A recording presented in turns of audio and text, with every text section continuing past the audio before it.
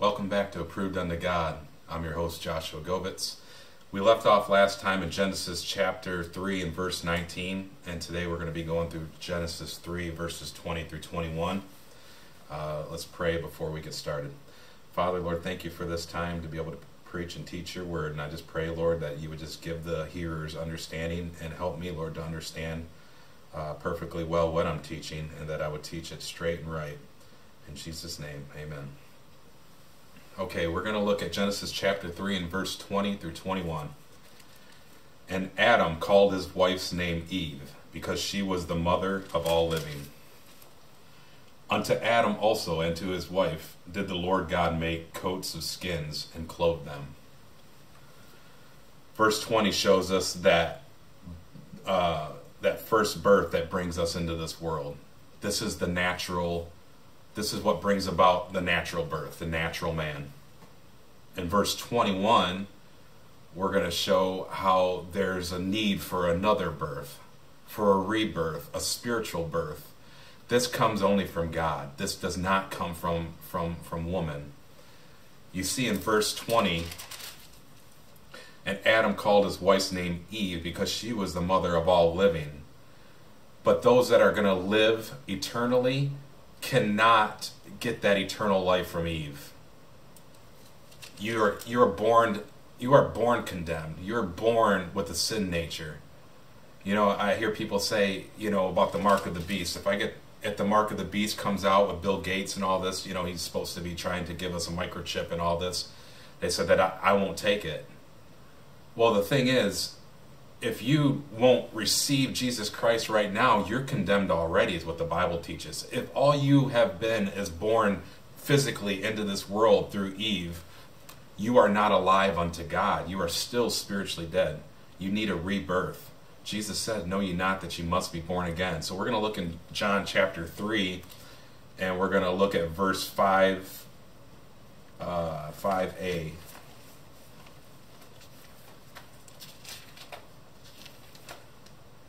When you say 5a, that's talking about just the first portion, or the first half of that verse. That's why I say A for you Canadian viewers. I know I'm corny. John chapter 3 and verse 5a. And a certain man was there which had... No, that's chapter 5. Sorry. It's like that didn't look right. John chapter 3 verse 5a. Jesus answered, Verily, verily, I say unto thee. He's talking to Nicodemus. He was a Pharisee who was inquiring of God about eternal life.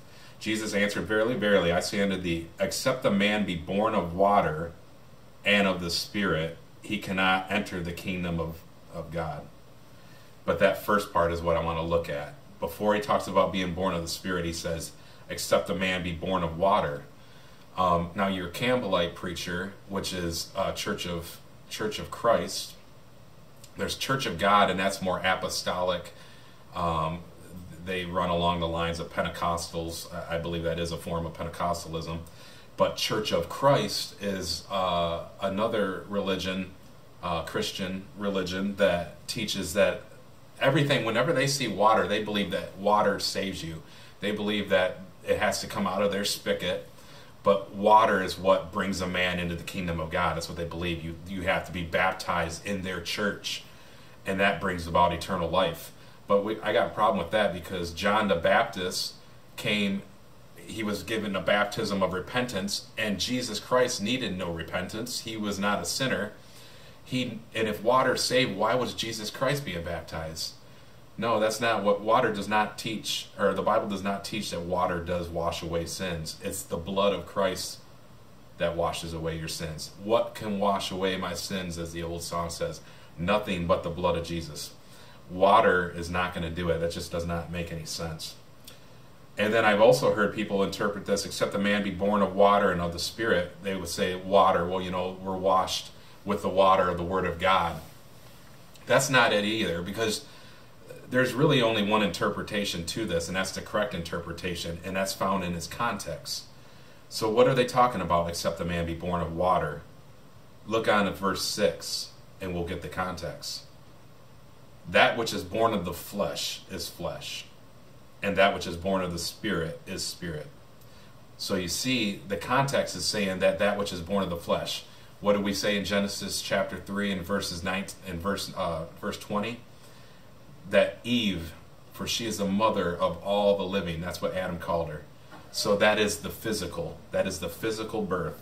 So that which is born of the flesh, that's what that's talking about. You're born physically. And that which is born of the Spirit is spirit. Because what did he say? He says that you need to be born of water and of the Spirit, Nicodemus. You want eternal life? You have to be born twice. You have to be born again. And then Nicodemus gets confused and he starts saying, what? I have to enter back into my mother's womb? Well, you got the first birth right. A lot of these other ones, they don't. These Campbellites and all that, and people that say that interpretation is that you need to be born or washed of the word, or you need to be baptized to be saved. Nicodemus had that first part right. He was saying he knew it had to do with the physical birth. But what he didn't understand is that the next birth is spiritual. You can't go back into your mother's womb. But that's why it says born of water, because when you're born of water, your mother's water breaks, and you're born, you come out of water. But the next birth needs to be spiritual. So let's see what I have in my notes. Being born of water or physical birth. When a woman is about to give birth or water breaks, interpretation found in the beginning of verse 6. So we went through that as a physical birth, and the scripture says that that which is born of the flesh is flesh. And my next point, this first birth imputes no other spiritual understanding but of a knowledge of a creator. This is all in Romans 1. And our conscience is given to shed light on the basics of right and wrong. So we all know that. Nobody really has to tell you what right and wrong is. You know that instinctually from your birth. God gives you that light. He gives you that conscience. And he also gives us an accountability to God. We know that we are accountable to God. And later on, through education, many people that don't want light, that don't want God, will eventually try to lose that accountability and say that, you know what, I came from a big bang, I came from stardust. And why? Why do they want to believe that? Why do they want to believe man over God? Well, because they love their sin, they love darkness, and they don't want to be accountable to God. And Romans 1 deals with that. Let's turn there real quick. Romans 1, verses 19 through 20.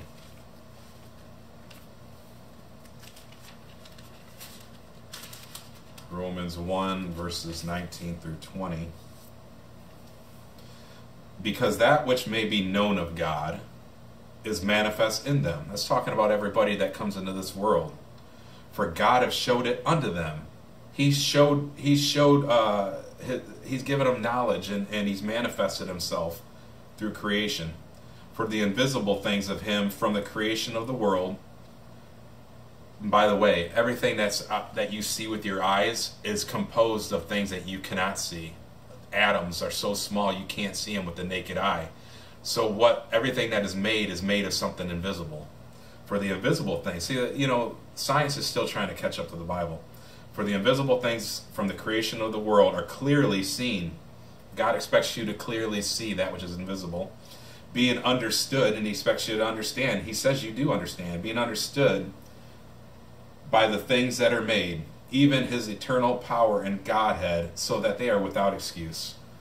People say, well, God needs to prove himself to me. I need to see it. I need to see him. I need to see a miracle.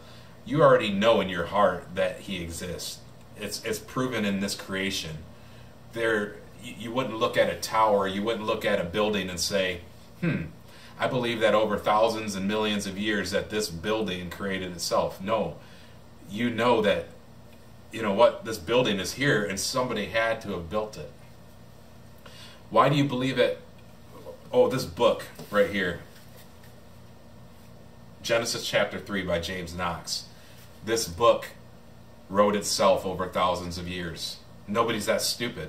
Everybody knows that even if something as simplistic as a book, all it is black ink on white pages, you know that somebody created that book. Somebody had to put the effort to make that.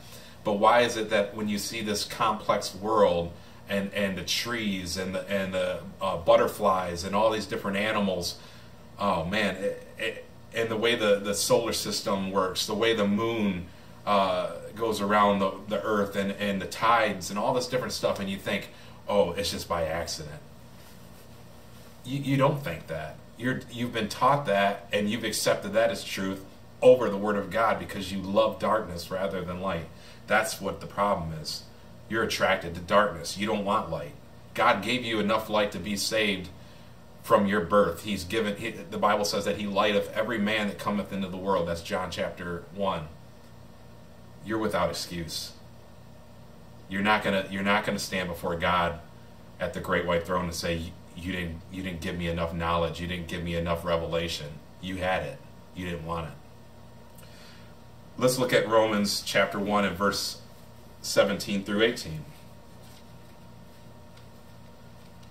For therein is the righteousness of God revealed. And by the way, He's the only righteous one.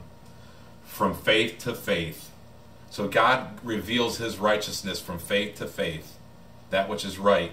You respond in faith to something God shows you that's right, and you say, you know what, I agree with that. I believe that is right. And God says, you know what, I'm going to give him more righteous revelation. I'm going to reveal more truth from my word, and see how He handles that. If you respond and say, yeah, I believe God's right. I believe that's right. Something that I learned from the Word of God. I read about Jonah, and I believe that he did get swallowed by that whale, and I believe that. God says, you know what? What about Jesus Christ being in the heart of the earth for 3 days and 3 nights? Because He said the illustration that Jesus Christ's death, burial, and resurrection was Jonah was in the heart of the whale for 3 days and 3 nights. And you know what? Jonah died in that whale, and he was brought back to life, and then the whale spit him up, or spat him up on the earth, and then he preached. But anyways, that was a death and a resurrection and a burial. He went way down in the heart of the earth. The Bible says that he actually went to hell. Well, Jesus Christ died on the cross, and for 3 days and 3 nights He was in the heart of the earth, and He said that's an illustration, just like Jonah, and that He rose again from the dead. So if you believe that truth, and if some people would say, well, that's a silly story about that Jonah and the whale.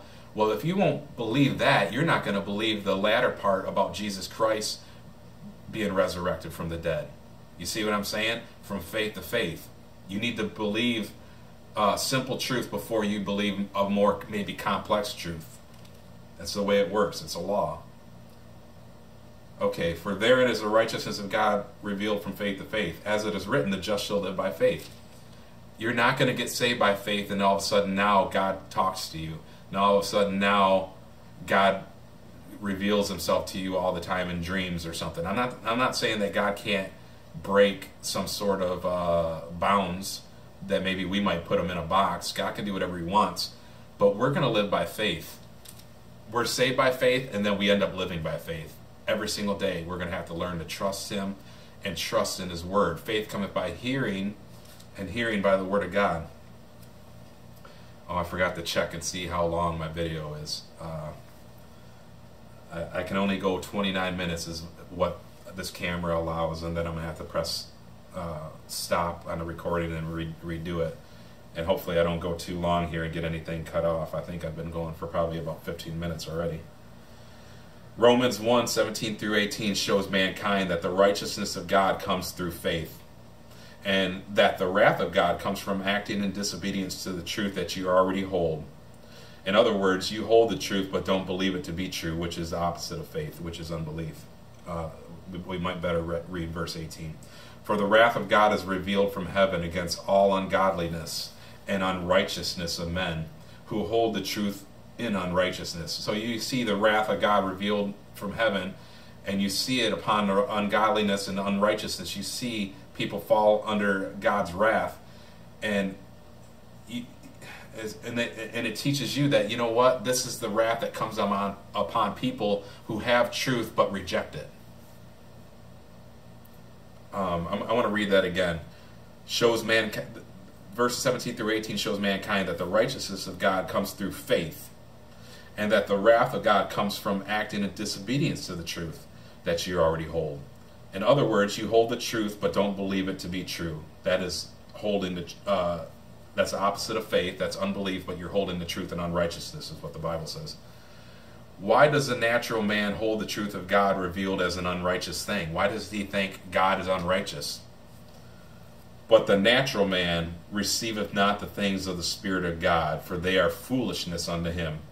Neither can he know them, because they are spiritually discerned. The natural man cannot receive truth when he's clinging to unbelief and he's clinging to darkness. You have to be a spiritual man to receive spiritual truth. Or if you're unsaved, you have to want light. You have to want righteousness. When you see righteousness and you see God's truth, you have to believe it and want to receive it. And God said, I will give you that light. I will allow you to understand. I will open your eyes of your understanding. And that will lead to salvation. But you reject truth, you're going to get more darkness. You're not getting no more light. What I just quoted there about the natural man receiving not the spiritual things, that's 1 Corinthians 2:14. And let's get another scripture in. If I have told you earthly things, this is Jesus talking, if I have told you earthly things and ye believe not, how shall you believe if I tell you heavenly things? He used a lot of different illustrations that were earthly illustrations. He gave a lot of parables. And he says, if you can't understand that, how are you going to understand the spiritual side of it? He's like, I'm trying to illustrate things to you on a level where you can understand. Talking about the sower sowing seed. A lot of people's work back then was farming. And even today, a lot of people are farmers. They can understand that. They can understand how seed grows, where to plant a seed, and why a seed might not grow on a stony area.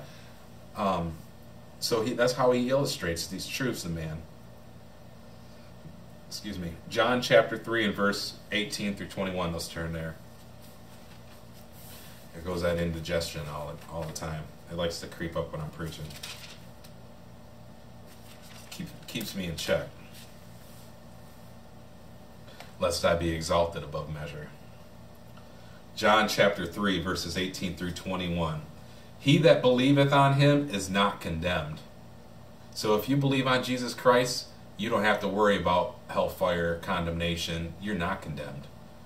But he that believeth not is condemned already, because he hath not believed in the name of the only begotten Son of God. What's his name? Jesus.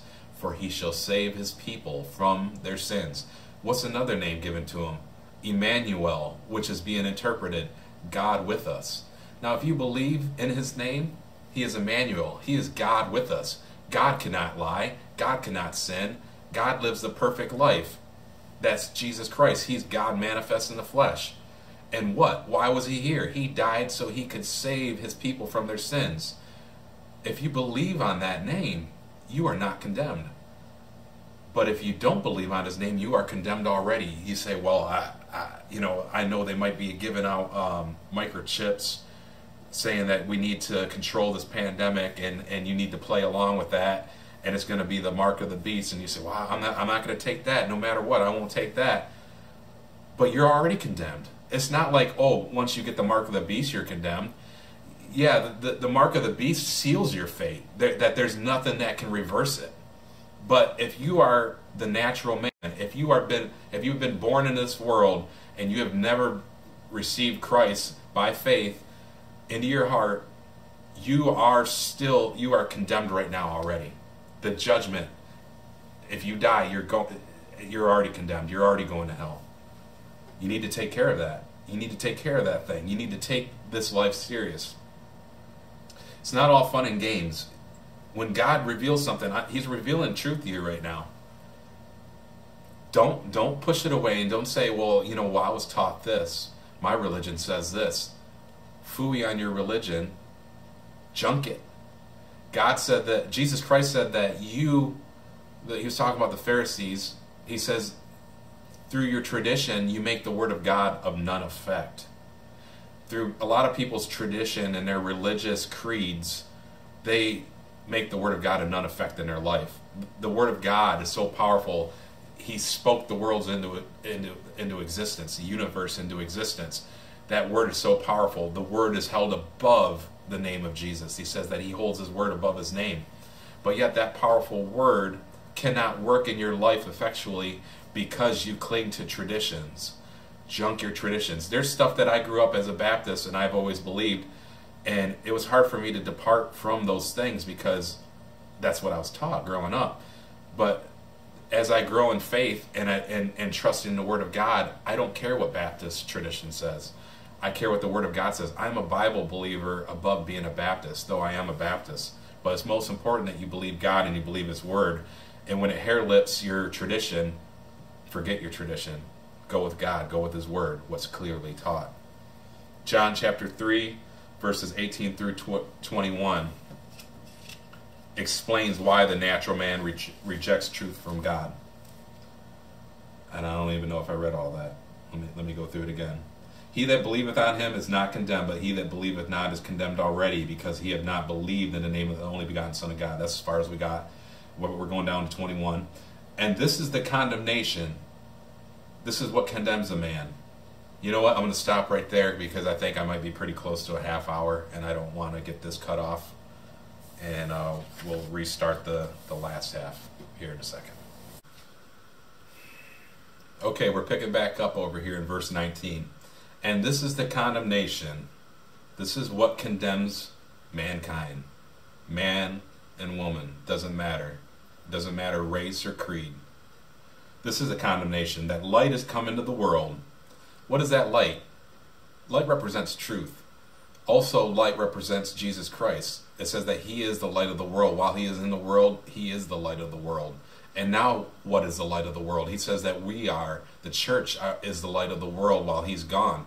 He says that you don't light a candlestick and put it under a bushel. You put it up on a hill so that the world can see it. You know what? And we're speakers of truth, the church is. We're speaking the truth of the Word of God and doing what the Lord Jesus called us to do after He saved us, because we are not our own. We are bought with a price. So there is light. There's light all over this nation. There's light and there's truth about Jesus Christ. So light has come into the world, and men love darkness rather than light because their deeds were evil. That's why people reject the light. They reject the truth because they love their darkness more. That's why when a street preacher is out there preaching the truth, people can't help but just walk by and try to diffuse what you're doing and try to say, well, what are you doing out here? You know, they don't say, what is so-and-so doing out there spinning one of those little things about like a phone, get this phone plan or whatever. They don't question them. They don't question anybody else but the Christian. Why are you out here, they say. And they try to cause you trouble. Why? Because they want to stop light from being shown out to the world. They're against Christ. That's what it is. For everyone that doeth evil, in verse 20, for everyone that doeth evil hateth the light. That's why they have to try to diffuse what you're doing. They hate Jesus Christ to the point that they try to put a monkey wrench in you serving Him and trying to get the truth out. Burpee. And it's all going to be in there. You know why? Because I'm not going to sit there and edit a bunch of stuff. I'm just lazy, I guess, so it'll be on there. For everyone that doeth evil hateth the light, neither cometh to the light, lest his deeds should be reproved. So they hate the light, and they're not going to come towards the light. They might go to the light just to say, yeah, I don't want that. But they're not going to go to the light and say, oh, can I inquire more? Now, there are some exceptions to the rules, and that's the people that are searching. Because some people are searching for truth. Some people go to church and they might not even be in the right religion, but they're there because they know that there is a God and they're looking for truth. And I don't believe that a person will remain in a false religion for very long. If their heart is seeking truth, God will show them the error of their way or of what of what religion they might be in, and eventually they will find the truth, because they are searching.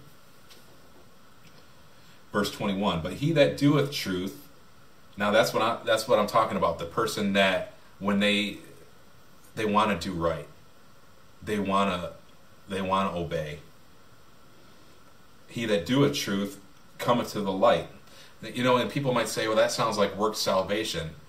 I'm not interpreting nothing. I'm just really reading what the Bible says. This is talking about a lost person that ends up coming to know salvation. But he that doeth truth cometh to the light, that his deeds may be made manifest, that they are wrought in God. And eventually they will find Jesus Christ from faith to faith. This is, I believe, what the Bible is teaching here. Let's turn to Isaiah chapter 5, verses 18 through 23. Who would have thought so much right there in Genesis chapter 3? But it's really the seed plot of the whole Bible. Genesis 5, verses 18 through 23. And God's showed me so much, and I've learned so much so far. I hope you're enjoying it. I'm really enjoying this. Woe unto them that draw iniquity with cords of vanity. So there's iniquity, and they're drawing it in. With what? Cords of vanity. What's vanity? Just everything. Look around you. You know, Netflix and golf and whatever. And I'm not saying everything's evil, but I'm just talking about people will draw things in with cords of vanity. They love vain things. You ever hear the average conversation that takes place at work? What is it about? It's about football, vanity. It's about, sorry, my mind doesn't work as sharp as it used to, but pretty much anything but spiritual truth, anything that's of value. It's just a bunch of vain thoughts. People live for vain things.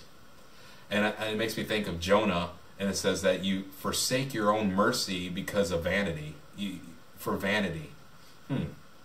Woe unto them that draw iniquity with cords of vanity, and sin as it were with a cart rope.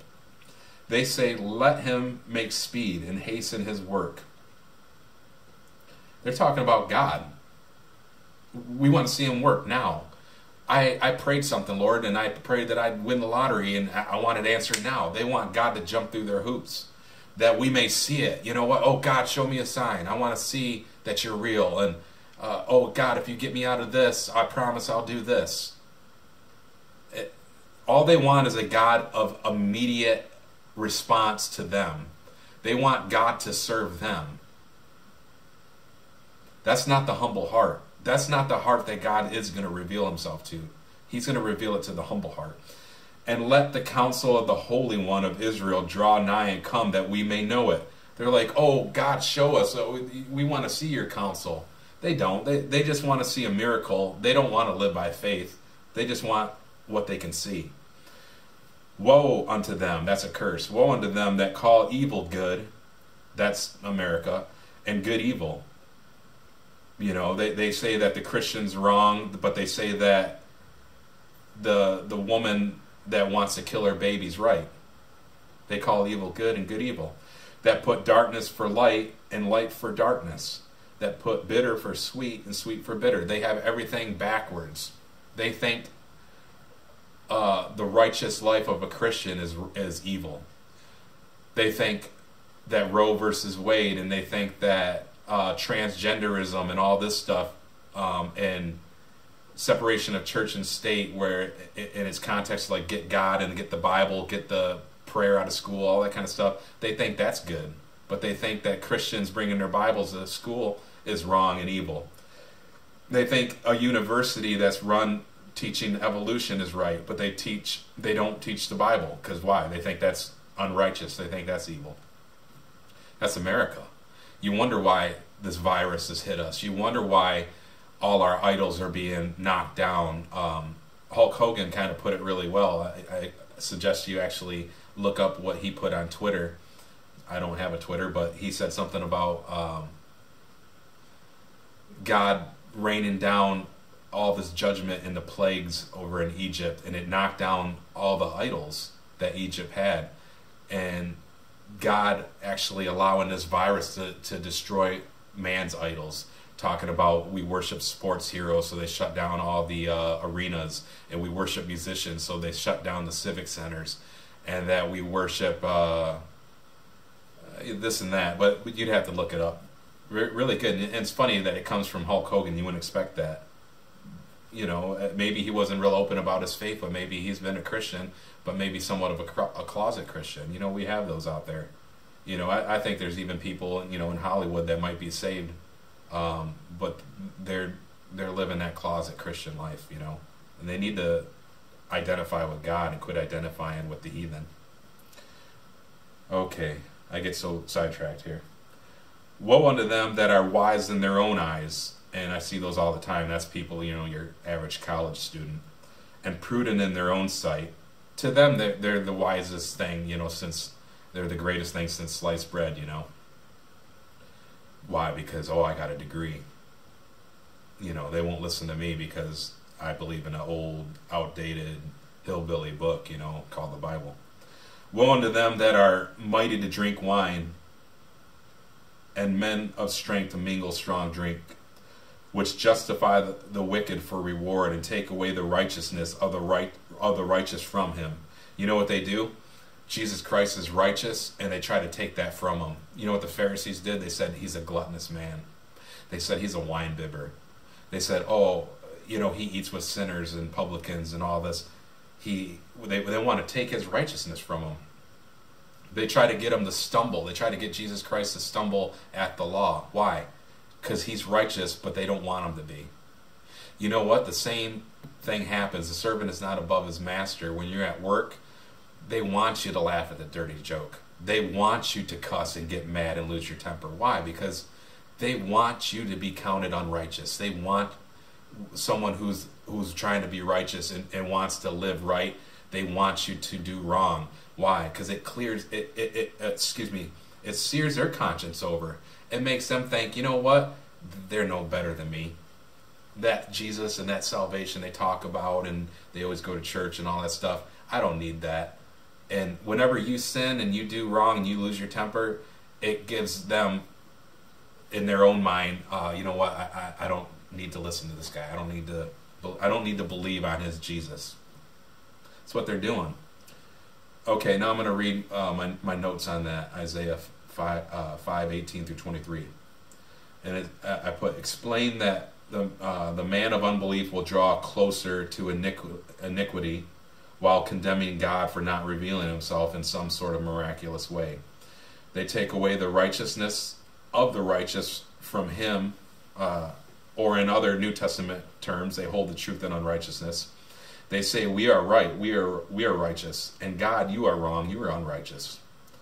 Or the lost man, the natural man, says, we're right, we're educated. Christian, you're wrong, you're backwoods. They're wise in their own eyes, but they're fools. God says that he'll make the wisdom of this world foolishness. And it is. Compared to him, God's all-knowing. He knows the end from the beginning. He knows how this coronavirus is going to play out. He knows because he's outside of time. You need to start trusting God. You need to quit trusting man, unless the man is quoting the Bible and he's not perverting it, and he's giving you the context of what the Bible teaches.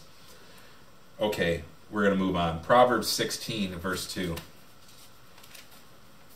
Proverbs, that's in the middle of the Bible, right after Psalms. Proverbs 16 and verse 2. All the ways of man are clean in his own eyes, and doesn't everybody give their self the benefit of the doubt? Why? Because, well, I'm me. How could I be wrong? I'm me.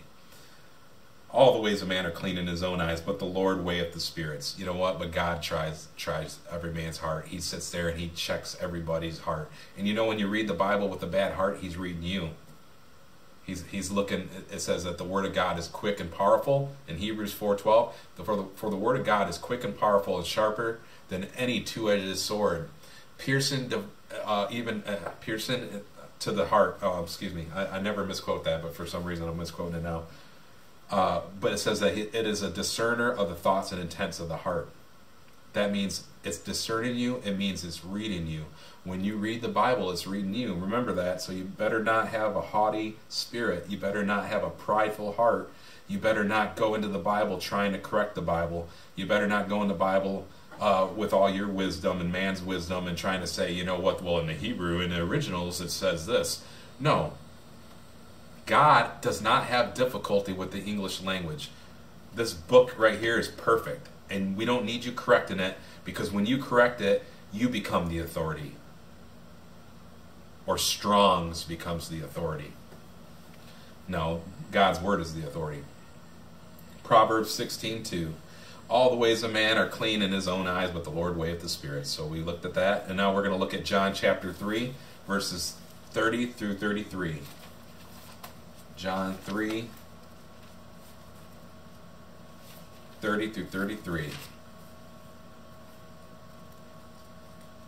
And there's so much truth in John 3. Possibly that might be the next chapter that I teach. You know, I'm doing Genesis 3, and just makes sense that maybe I could teach out of John chapter 3. We'll see. I'll pray about that. John 3, verses 30 through 33. He must increase, but I must decrease. That's what John the Baptist said. Is it any wonder that Jesus Christ said that there is no better man born of a woman than John the Baptist? Other than himself, obviously, because he is the Son of God. He's perfectly righteous.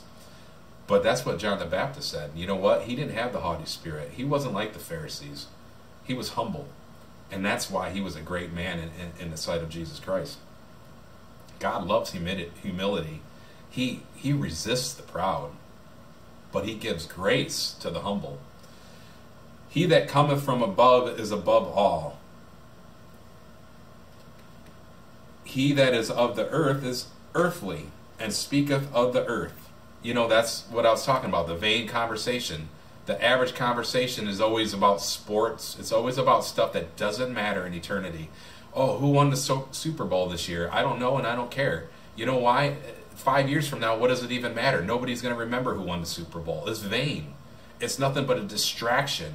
You're placed here by God. This is a test, and you're playing games. You think this life don't matter. Your whole life consists of nothing but vanity. We're going to play Angry Birds to pass time. Time's precious. Jesus, you think he wasted time? No. We're here for a purpose, and we waste so much time on vain things. It's ridiculous. Let's sit there and watch TikTok.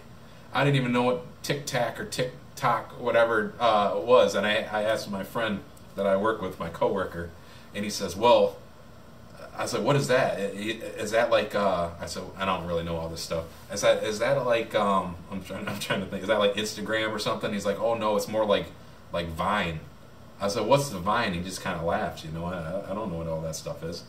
I said, do you mean like, what's that one where they had like the tongues come out and all that? I can't remember the name of that one.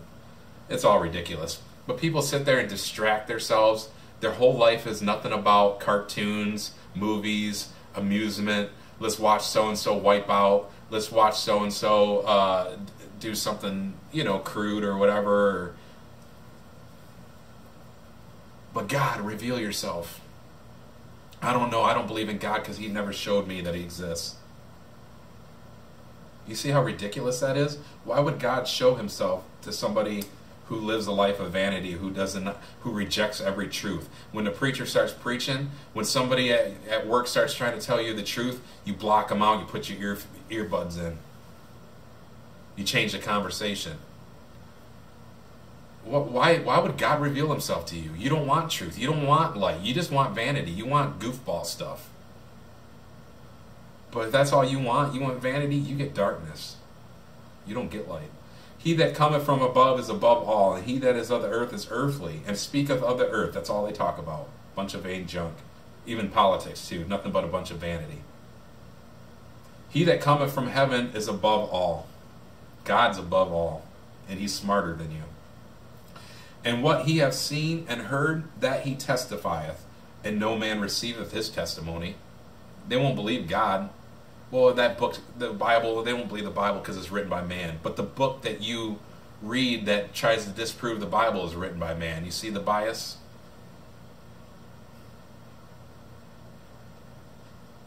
He that receiveth his testimony. This is the other end of the spectrum. This is going into the spiritual man. There's the carnal man, there's the earthly man, there's the natural man. That's the man that's born of a woman, born of Eve, born in this world. Their life consists of vanity. But what about that spiritual man? What about that man that believes God? What about the man that goes from faith to faith? What about the man who's humble? What about the man who receives grace from God because he is humble, because he wants light, and he obeys the light when he sees it, that his deeds might be made manifest, that they are wrought in God? What about that guy? He that receiveth his testimony hath set to his seal that God is true. He believes God. He believes God is true. And you know what? Those that believe God is true, they just get more light. And after you're saved, you know what? The more you believe God's true and the more you're humble, God can keep revealing more and more to you. It's never ending. God's truth is so vast. You could study the Bible your whole life and you'll never know all the truth. But we got to move on. I got to get through this. He that is of the earth speaketh of the earth. And I put here the natural man. No man receives God's witness because they are full of pride. Remember, he must increase, but I must decrease. And what we showed in Isaiah earlier shows their arrogance would be their curse, because they are wise in their own eyes. Isaiah chapter 5, verse 21. I'm going to look at that again real quick. Show you what I'm talking about. Woe unto them that are wise in their own eyes and prudent in their own sight. Until you start thinking less of yourself and more of God, you're not going to receive the truth. You gotta be humble. It's so important. God's going to resist you. God doesn't reveal himself to prideful people. You know, and that speaks for the saved person too. You know, even the preachers and all that. You get too arrogant. You get too big for your britches, and you wonder why you teach the same things, the same truths that you learned in Bible college. Because maybe you were small in your own sight back then, but after you graduated Bible college and you became a pastor or an evangelist, now you got really too big for your britches, and that's why you only preach 5 different sermons. And that's why if you try to transition into being a pastor, you just preach on tithing every week, or just salvation messages, and you don't get and dig into that Bible. You won't preach the whole counsel of God. You know why? God hasn't revealed nothing to you in years. You know why? Because now you're too big for your britches. God loves humility. He loves the humble heart. John chapter 3 and verse 33. He that hath received his testimony hath set to his seal that God is true. Okay. Now we are going to start looking at those who believe God and receive his testimonies as true. Romans 1:17 says, from faith to faith. That's what the Bible teaches. Romans 2:7, we're going to look in there. Now, I love Romans. There's so much doctrine in there to be learned.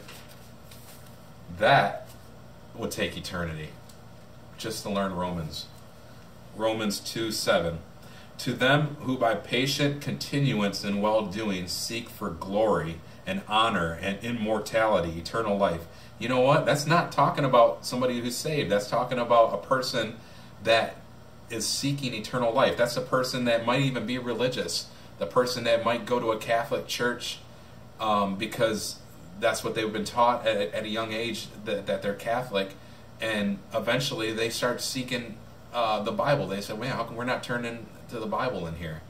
You know what? I got a Bible at home and I started reading, and it talked about immersion. It talked about John the Baptist dunking Jesus under the water. Why are we sprinkling babies? Why are we sprinkling our heads and calling that baptism? And they start questioning, you know why? Because they want truth. And eventually they get out of that. And then God leads them to a church that believes the right way, teaches the right way. So why are they seeking truth? Because deep down people want to live forever. Nobody wants to die ever. They don't want to die a physical death. And they sure don't want to die a spiritual death for eternity in the lake of fire. And people that have an understanding that God is right, and he would be right to judge me, he would be right to condemn me forever in a lake of fire, you know what they do? They start seeking truth. They start looking for immortality. They start looking for eternal life. And they might look in a religion and think, you know what, maybe the water baptism can save me. Maybe I can get eternal life that way. But if they're sincere in their heart, God is going to show them that, nope, the water don't save you. Nope, your religion doesn't save you. Nope, your rosary beads can't save you. Nope, the priest can't save you. You need Jesus Christ. You need his sacrifice. His sacrifice is the only sacrifice that I will receive.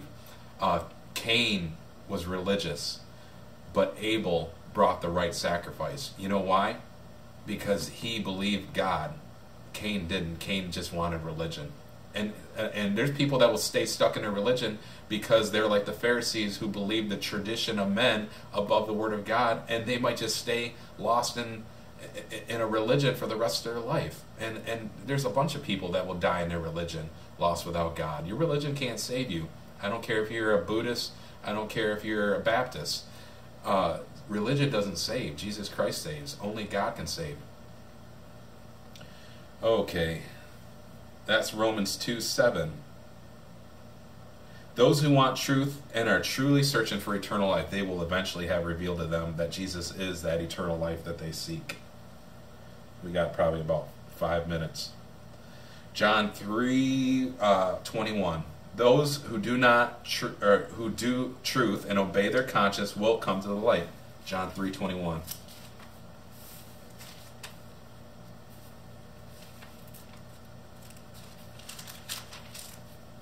But he that doeth truth cometh to the light, that his deeds may be made manifest, that they are wrought in God. And I know we already looked at that, but we're talking about not the natural man. We're talking about, well, yes, the natural man that's coming to God, who's on his way to believing the ultimate truth, that Jesus is the Son of God, that he died in your place for your sins, and that he died and he was buried and he rose again from the dead, and that he can save you if you trust him.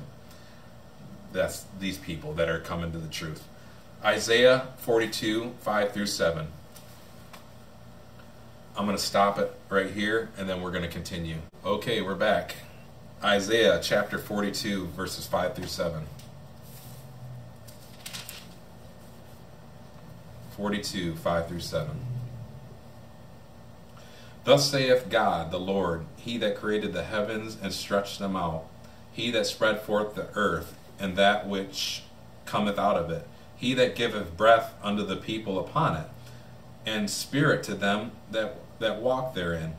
I, the Lord, have called thee in righteousness, and will hold thine hand, and will keep thee, and give thee for a covenant of the people, for a light of the Gentiles. So God is going to give light to the Gentiles. He gave light to the Jews, but he also will give light to the Gentiles. He is a light to the whole world. That's why he came, to be a light.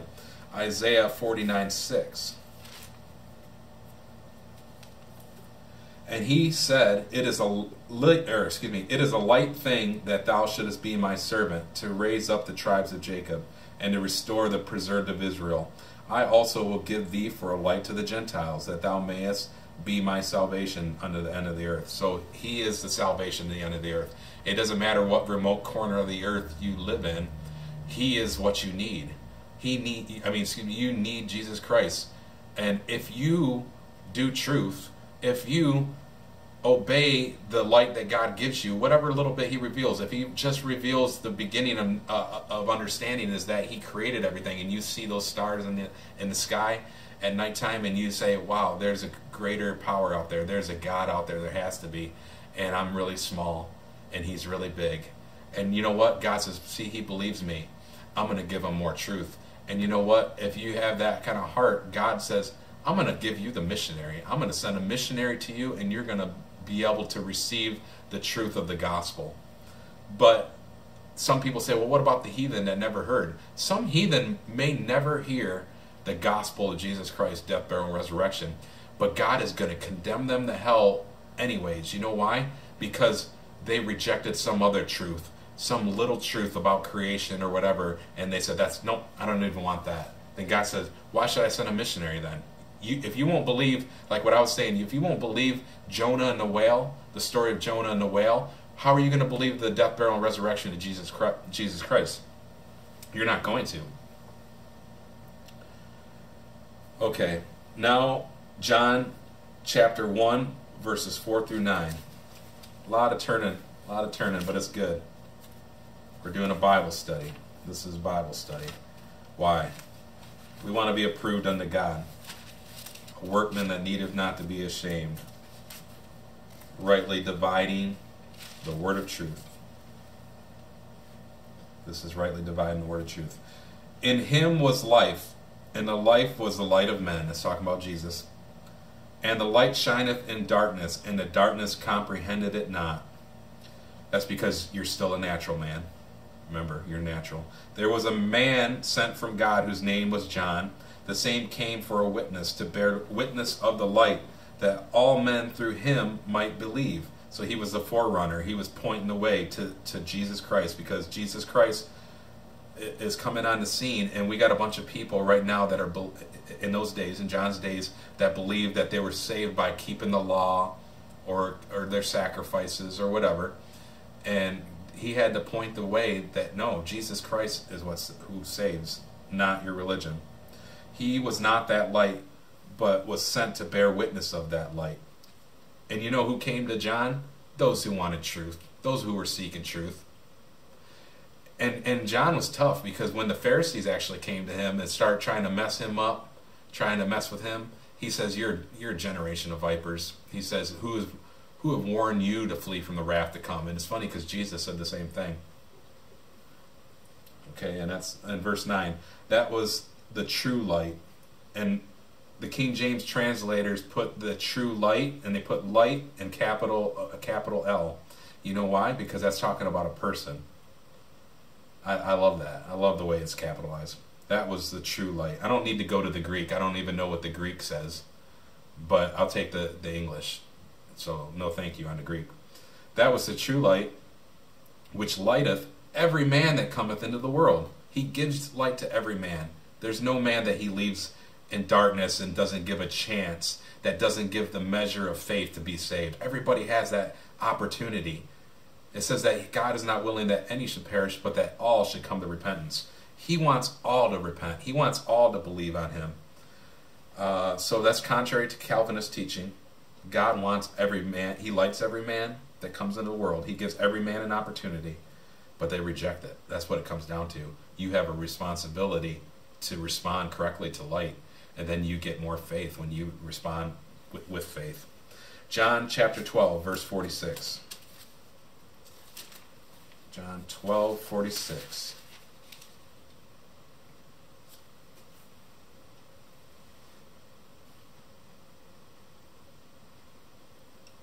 I am come a light into the world, that whosoever believeth on me should not abide in darkness. So the Bible says, what? Shall we sin that grace shall abound? God forbid. How are we that are dead to sin live any longer therein?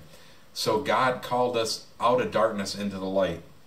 You know what? Because when you responded to that light and you said, I want Jesus Christ, you knew that you were low down and dirty and sorry and wicked, and you repented. You didn't want to continue in your wrongdoings. You didn't want to continue to live wicked. You wanted God to save you, to make you born again, to change your life, to create a new creature in you. You wanted that. You might not have knew exactly all those doctrines. You didn't probably understand all that, but that's what you wanted. When you received him, you wanted to do right. I am come a light into the world, that whosoever believeth on me should not abide in darkness. So amen. That's the spiritual man. The spiritual man, he does not want to continue to do the things that he used to do when he was the natural man. When he was the lost man, he did a lot of things. And you know what? That sin nature's still there, but you have a new desire. You have a new desire to get more light, to reject that darkness still. You don't feel comfortable living that way anymore. Acts 26, verse 22 through 23.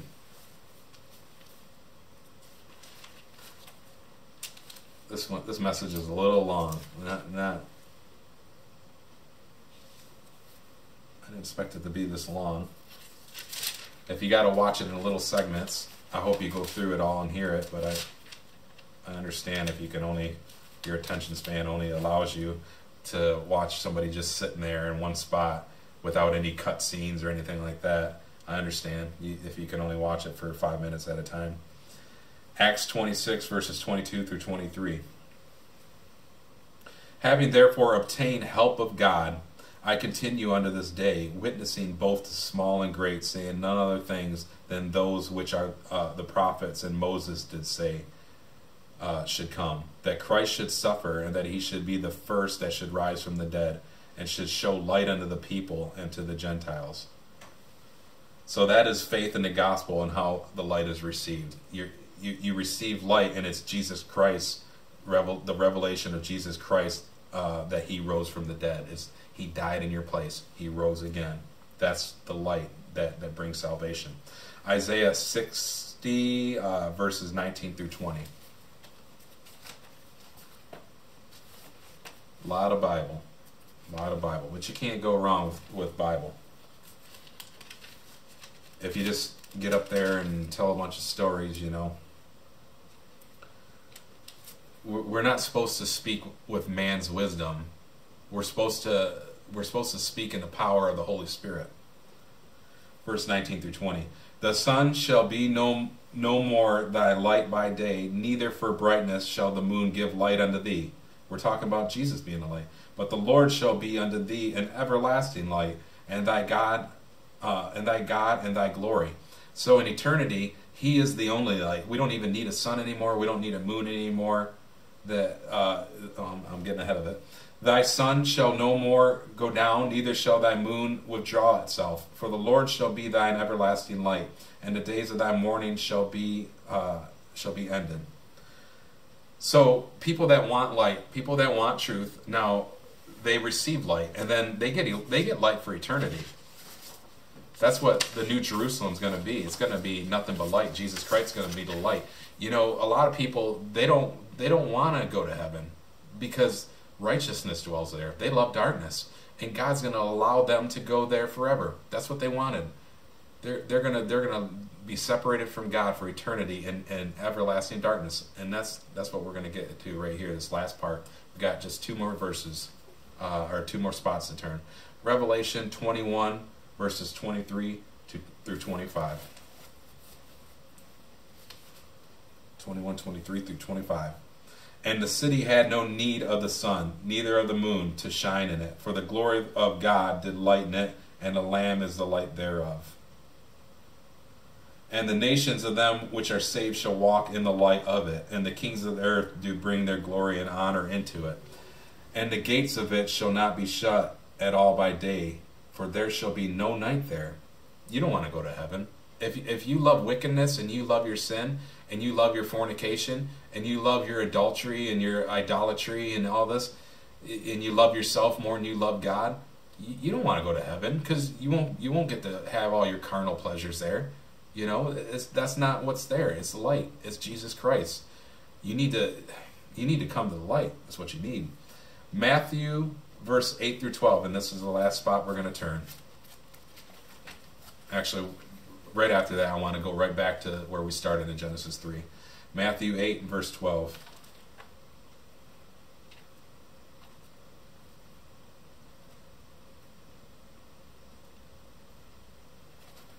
Matthew 8 and verse 12. But the children of the kingdom shall be cast out into outer darkness. There shall be weeping and gnashing of teeth. You know what? People that live for this kingdom, people that live for this world, and those that would receive a bribe from Satan, you know, sell your soul and all that kind of stuff. You want darkness. You just want the kingdoms of this world. Well, those children, the children of darkness, the children of disobedience, the people that reject truth, the people that reject light, the people that reject Jesus Christ, the people that says the word of God is nothing but a lie and it's a fable. You know where you're going to go? A place of outer darkness. There shall be weeping and wailing and gnashing of teeth. Well, I'm going to party with my friends. No, you're not. You're going to sit there and gnash your teeth. And you're going to cry out for water, and you won't get no water. You know why? Because He's the living water. And you just say, oh, I just wish I had some light. You know what? But you don't get light because He's the light. You know, and you're going to be stuck there with your memories. You're going to be stuck there, maybe even hearing me preach the Word of God, or the street corner preacher. And you're going to remember how you pushed it away, how you tried to thwart God's preacher's plan of bringing other people to Jesus Christ. You were not just wicked, but you were ungodly. You know what the ungodly is? Ungodly is beyond just being a sinner. It's people that try to wreck the gospel work. People that gotta just do tweets. You know, they gotta tweet their unbelief. They gotta tweet their love for darkness. They gotta tweet how Christians are stupid and backwoods and all that, and they tried to wreck other people's faith. They're going to get a greater condemnation. God's going to exact it out perfectly. You're going to get damned just exactly what you deserve. And you know what? I deserve it. You deserve it. We all deserve it, but you don't have to receive damnation. You don't have to receive condemnation. Because why? Genesis chapter 3. Let's go back real quick. And this is where we're going to close. And look at verse 20 and 21. And Adam called his wife's name Eve, because she was the mother of all the living. And you know what? It says the faith of Adam in my heading there from Schofield. And I looked at Dake, and he also said the faith of Adam. And I didn't really understand that, but maybe because even though they just fell into sin, and even though the whole human race just fell, and there's going to be grave consequences to all that, he had a faith enough to know, you know what, my life is going to go on. We're going to have to, we're going to have to live by faith. You know, God used to walk with us in the cool of the day, and he can't do that no more. And I'm going to name my wife Eve, and she's going to be the mother of all the living. You know what? But that's not enough. Verse 21. Unto Adam also, and to his wife. You know what? Because the man exercised faith in a very bleak and dark situation, God says, I'm going to come down there, and I'm going to make coats for them. I'm going to cover them up. They think they're covered right now, but they're not covered, because when I show up, they hide themselves in the bushes. They know that their religion ain't saving them. They know they're not covering themselves with those little fig leaves, that they're still naked in my sight. Unto Adam and also to his wife did the Lord God make coats of skins and clothe them. So he's like, I'm going to come down there. I don't like using the word like. God's going to come down, and he's going to clothe them in his righteousness. He's going to cover their sins for them. So that is that second birth. There's two births. You're born once. You're born after Adam, and you're born after Eve. That's a physical, carnal, natural man. Verse 21, that's talking about that second birth. But that second birth is by faith. If you have faith, God will, if you have faith in Jesus Christ being a substitution for you, he is the Lamb of God. He will cover what your religion cannot cover. Your religion cannot make you righteous before God. Your religion will make you fall short of the glory of God. But if you want to stand righteous in God's sight in the last day, and know that your sins are forgiven, and that when God looks at you, all he sees is Jesus Christ. He sees his righteous Son. He does not see you. That's by faith. And John chapter 3 teaches that. So there's natural man and there's spiritual man.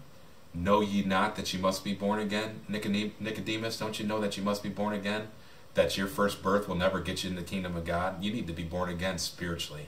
You need to trust, have faith in Jesus Christ and his salvation that he provided.